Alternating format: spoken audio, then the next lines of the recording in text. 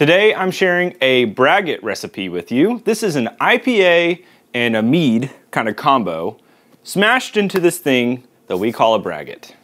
So let's get started.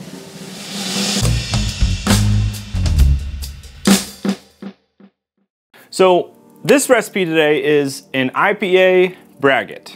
So it's the hoppiness of an IPA, which if you haven't had an IPA, they're generally pretty hoppy. That's kind of what they're known for. And then of course, honey. Now, this recipe uses raspberry blossom honey, but you could use arguably any other kind of honey out there. The raspberry honey in this instance provides a little bit of more interesting complexity, maybe some more fun mead notes. A braggot is a beer and a mead combo smashed together. So I'm gonna go ahead and give you the recipe card on screen, and we'll kind of talk about like how to make this. I know lots of people who are watching this video might be more familiar with the process of making mead, which is arguably simpler than beer. So I'll give you a step-by-step and you'll get to see it happen. So we used, for this recipe today, some 2-row. We used 6 pounds, which, let me be clear, these are malts or grains you can buy at a brew shop or online. So we used 2-row malt. We used 6 pounds of that. 1 pound of honey malt, which helps to accentuate the honey character happening. 0.1 pounds of crystal malt, and 3.5 pounds of raspberry honey in our circumstance, but again, any honey you want. This uses all mosaic hops, which is good.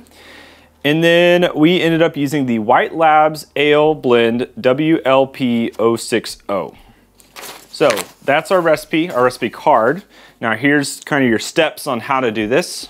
So we started with about 5.5 gallons of water. You can use RO water or spring water, whatever you have, but we had 5.5 gallons of water. We put it in our electric all-in-one brewing system. You could do this brew in a bag style, where you actually do it in a bag with like a stove or something like that. You don't have to have the electric system, I just have it. So there's ways to do this brew in a bag where you're actually over a stove or over a flame. We got our water, our 5.5 gallons of water, up to 150 degrees. We are now prepared to mash this brew. So we're gonna take all of our grain, which already has been milled basically for us, and we're gonna pour it into the container. This electric system has its own like grain basket. You might have to do a brew in a bag style where you put it in the bag and then you put the bag into the whole container there. So just think about that, whatever you wanna do. Your mash temp will be 150 degrees Fahrenheit. We are going to mash our grains for an entire hour. So basically, with our electric system, we have the water circulating over the top, meaning that it continues to flow and the water is mixed in. It becomes wort after the grains are introduced. So we take our grains out after 60 minutes. So you'll pull your bag out and let it kind of drain. And for this, I took my whole little basket out. We sparged with 1 gallon of water.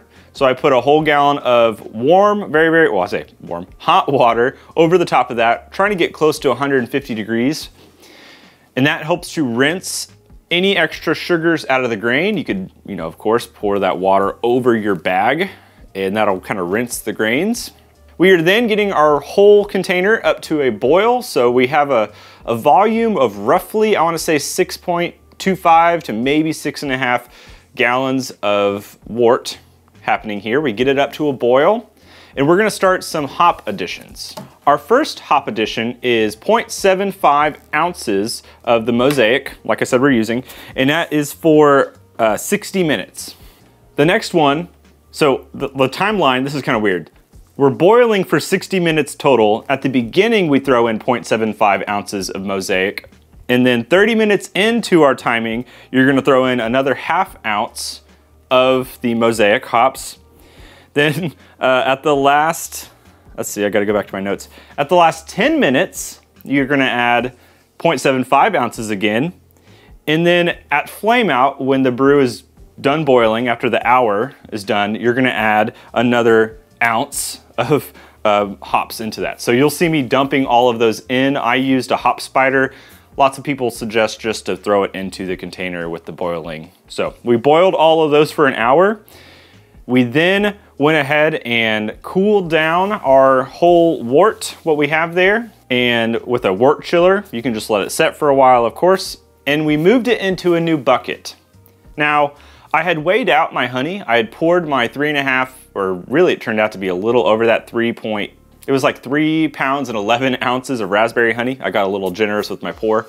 We poured that into a bucket, and then we racked that wort, once that had cooled, into that bucket there. That allowed us the ability to just go ahead and take our drill and stir up the honey and the wort mixture. So once that was all stirred up, we were able to take a gravity reading. Our starting gravity was 1.054. Now, because this is a beer and we use some grain, it's not gonna fully ferment out to 1.000, so we just know that ahead of time. So once we had our gravity reading, we poured that back in. Our last hop addition is a dry hop. Now, you could do this one of two ways. I was kind of quickly going through this brew, quickly fermenting, and making the process go by fast. So I went ahead and took my 1 ounce of hops, and I went ahead and threw it into the primary fermentation right as it started. I knew the fermentation would end within 7 days, so I was comfortable doing this. So alongside our hops, we had also pitched our yeast. We threw our yeast packet in there and we mixed it up. The other way you can do a dry hop is you can let it ferment however long you want to go, and then you can add your dry hops in later on. This still needs to dry hop for 7 days, so important that you do that. Dry hop for 7 days. You could do it right at the beginning or wait. But we added those hops in, we let them set, no hop spider. 7 days later, this brew was done fermenting, and I was pretty confident that it was done because I took a gravity reading, and like I said, we're not gonna go dry. We ended at 1.004 as our kind of final gravity there. We went ahead and racked from there into a new container. I did something kind of unorthodox with this braggot. I stabilized this brew because I knew I was going to back sweeten with honey to get more honey character coming from it. I also knew that I was going to be able to force carbonate it. If I was bottle carbonating this brew, I would forego the addition of more honey. I would probably need to back sweeten it with something that wasn't fermentable, kind of taboo in the beer world, but you could back sweeten with non-fermentable sugar, and then you'd add priming sugar to the whole container basically, and then you would bottle it. And that would set for 2 or 3 weeks, create bottle carbonation in each bottle, and then you'd have a carbonated brew. We didn't do that. We had stabilized this brew with potassium sorbate, potassium metabisulfite. We then took and waited 24 hours. We added about 2 pounds of raspberry honey, and we got this up to about 1.0, I think the final gravity was about 1.018 in that range. Our final step was to clear it. I like this thing called Sparkaloid, which is a powder you can get. I have a whole bunch right here. I basically put about a tablespoon of Sparkaloid in a cup with some water.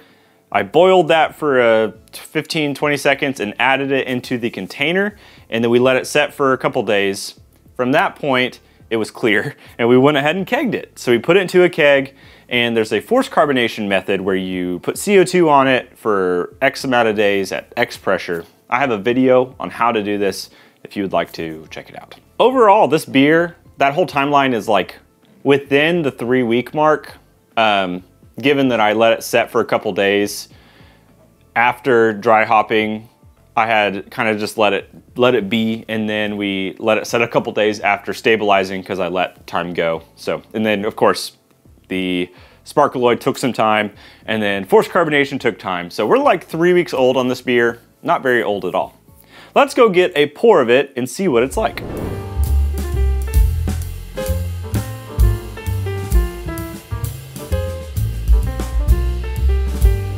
I have not done a lot with braggots, but I think 2024 is my year to really invest in them. Part of my tasting today is to tell you what I think of it. However, you can't really just trust my opinion because I'm one person. Although I feel like I give good feedback and telling things. I also sent this off to some competitions, which we'll talk about here in a second, how they did. I don't know how they did, because let me say that I've already sent them off, judging what would happen for probably 3 or 4 weeks, so they could tank, I don't know, but we'll talk about it in a second. So, pretty good looking brew, tons of bubbles coming from the bottom there. Not super clear, that's okay, but this thing is definitely nice and carbonated. Here we go. Oh man. I sure hope this does well at this competitions, because I think it's fantastic, honestly. It's got such a crisp but nice balance between honey and the overall like IPA hoppiness. The Mosaic hops are not too strong. Part of the reason I chose the Mosaic was because the flavors described, as I was reading on the big old chart, from this are mango, stone fruit, rosy or floral, bubblegum, tropical, citrus, grassy, pine, earthy, herbal spice. So you have a bunch of these kind of tropical fruit flavors that seem to pair really well with the raspberry honey in my mind, and I think they executed well. The overall package of this thing being the hoppy Mosaic, you get some of those tropical fruity flavors with the sweetness from the honey. While it is sweet for a beer, I kind of wanted a sweeter side. You could do this in a drier fashion where it was truly dry, but I wanted it to be sweeter. I wanted honey character to be prominent, and it is. You get honey, you get the raspberry blossom honey popping through. It's just, I really like it. And like I said, I sent this off to some competitions. So I hesitate to do this, and I'm not gonna let my future me say no to this, even if they tank. I sent this off to 2 competitions, and here are both of their scores. No idea how they did. They could have tanked. They could have done well. They could have done middling. But I think this brew is very good. And so I think there's a balance between looking at scores that I might put on a screen. Let's say one got a 28, which would be really low, and knowing that I enjoy this brew. Because the judge who might taste my brew might not like this profile, but I do, so who's more right? Well, at the end of the day, you, the taster, the person who made it, is right. So I don't know what's gonna happen, but hopefully those things go well. This recipe is a lot of fun. You should go and make it yourself. I haven't done a lot with braggots, but my plan is to. And I know my buddy doing the most is a braggot aficionado. And so maybe I'll throw in a clip real fast of him tasting this, a quick little tasting note. So I'll throw it to that. BC, taste this thing. Okay. Raspberry honey, IPA. Dude, that's super clear. Uh-huh. Is it lager? No. I did clear it with sparkle plug. Oh, wow. So I wish I could say it was my man. Smells good. Smells fruity.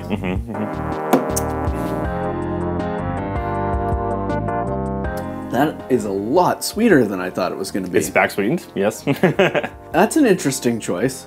Let me get back in there. Yeah. I was expecting a nice, like dry, fruity IPA, and I got hit with candy. I've never back sweetened a braggot, but I thought it'd be interesting to do so. Okay. Now with tempered expectations, yeah. That's not bad. I think the back sweetening, I'm guessing you used honey. Yep. Raspberry honey. A little bit covers up the malt character. So I'm not picking up the beeriness as much. The hops profile, did you do a dry hop on this? That big dry hop? It's a decent size, yeah. I mean, there's just a fresh, fruity, zesty hoppiness in there that is like really nice, but I want just a little bit less sweetness. Yeah. Because the sweetness feels like it's fighting against those fresh, zesty flavors. It's definitely the most interesting braggot I've ever tried. It's at the back sweetening, I really wanted to lean into the raspberry honey. That was kind of my goal there. Because obviously the hops. Raspberry honey is great for stuff like this. Right. So IPA is my, it's my favorite beer style. Yeah. I'm clearly a hipster. It's my favorite pizza beer style because I like how it strips everything. Like it's so fresh and it strips everything from your mouth. So every bite of pizza is like a fresh bite. You go back and forth, back and forth. I feel like this would be too sweet to be a pizza palate cleanser because it's going to match the sweetness of the sauce. Yeah.